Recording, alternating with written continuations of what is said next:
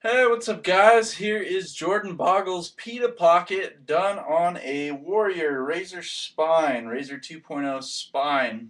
It's a pretty good head. It's pretty cheap. Pick one up for like 40 bucks. They're really stiff.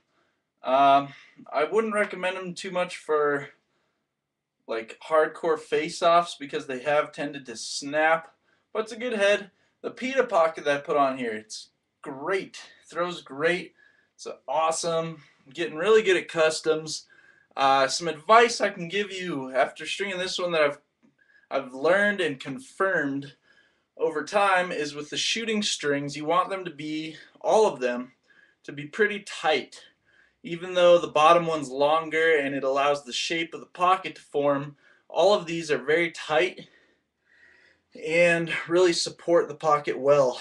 I'm kind of out of breath. I was just outside. Um, but you want them to all function. You want them to all have a purpose.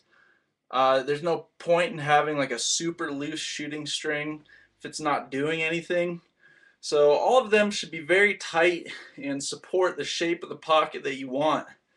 And this one here is kind of a low medium whip for a high pocket, which is what I always go for. If you compare it to like the Haro Turret, which I put what I consider to be the perfect pocket, if you look at the shape, the profile, they're actually pretty similar. One's custom, one's traditional, one's mesh. But they both have a very similar profile in both the channel shot and the side there. So this turned out sick. I'm super happy about it. Jordan Bogle, I'm sure you're going to love it. I hope the colors are okay. He asked for navy blue um, leathers, but they don't make navy blue. These are kind of royal blue.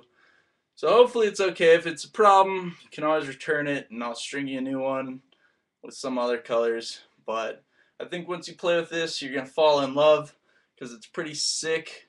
Hope you guys enjoy it. Hope you're digging my channel. And I hope you're picking up little bits of knowledge as I pick them up myself. So thanks for watching. Like this video if you liked it. Dislike it if you didn't.